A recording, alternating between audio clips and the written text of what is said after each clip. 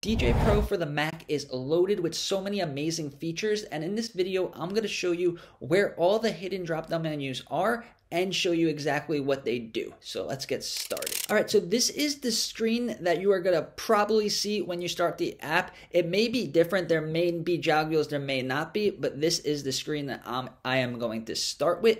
And I'm going to show you the hidden drop-down menus on this screen, and then we'll get to the other expansions of the features. All right, starting with this one here, this is for an amazing feature that is exclusive to Djay Pro, and it is crossfader effects. What it does is it does a transition for you based on whichever one you choose. There's riser, there's echo, there's a lot of NeuroMix ones, and it will do the transition for you just by moving the crossfader back and forth. So let me see if I can get an example.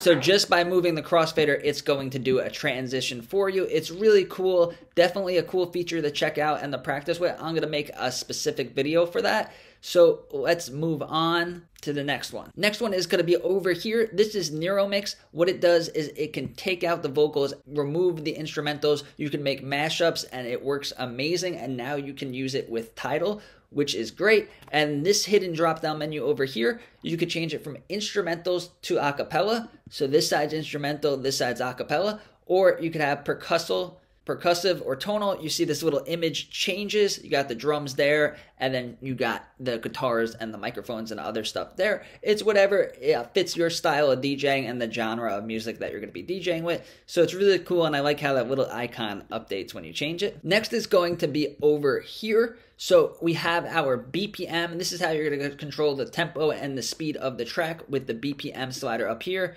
up, down, raise the BPM, lower the BPM.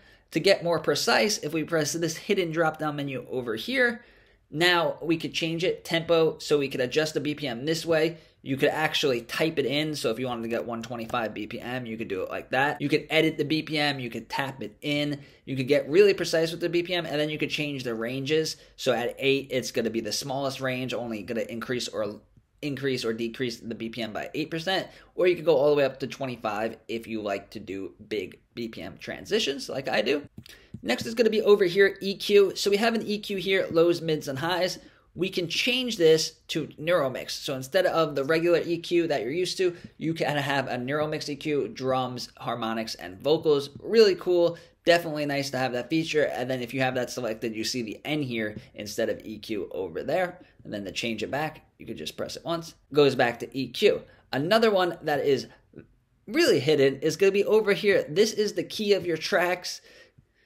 If you're a very beginner or you don't have a musical background, it won't really make sense to you, but this is the key. This song is in an A, this one is in a C. If we press the drop-down menu, you can match them up just like that with one touch, and now it's going to match to this. It's going to match the other one, or you could reset it, or you could adjust it manually like that, so you can control the key. It's really cool that they added it. So that's it for this screen, but this app, they were able to fit so many features by adding these kind of expansions. So starting over here, we have this expansion with our BPMs and our beat grid.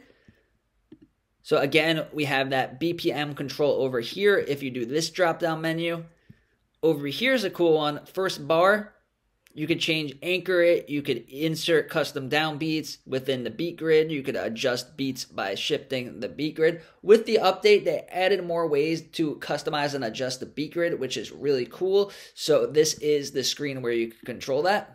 And then the way to change this, we're still in the same extended drop down, but in the middle here we have some options. So this is the beat grid editor that I showed you, and then the middle one here, this is for our loops. And then now you see there's no hidden drop down menu on these two ones, but when we switch there, now we're in our loops and we get a hidden drop down menu. So with this menu, we could go control our save loops, we can do our manual loops, we have more control of our loops, we could do auto loops, or we could do bounce. So I'm just going to bring it down to manual loops. And then another hidden drop-down menu is going to be by the quantizer. that only comes up in this screen. And then we could quantize our loop. One, you could go from 4 all the way to 1 and 16ths, and then you could select it to be quantized or not. Now here we are in our cue points, and then we could also control our quantized with our cue points. And then we get a new drop-down menu when you click on it. That's why it's really hidden, because it's not there till you click on it, so you would have no idea it's there. Now we could go from cue points to pitch cue, slice, and skip. These are more features involving the cue. So now I'm just gonna put it back. So if you don't want to see this, if you're not going to use these features, you could press this again and then it goes away. So now we're in our effects.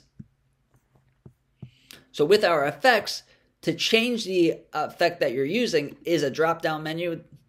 So you could choose whichever effect you want, or you could go audio video effect or visual effects. There's so many effects in this amazing app, and it takes a while to get through them all. Look how much scrolling you have to do.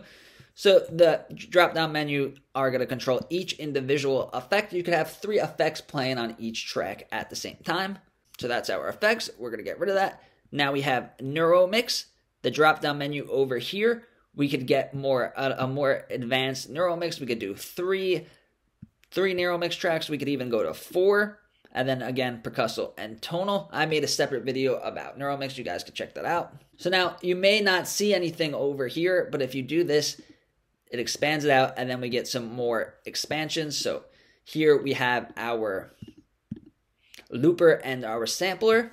So this is going to be our sampler. And then the drop-down menu over here, another BPM control. And then over here, this is going to record. So when you press it, it's going to record, and then the sample is going to be synced up.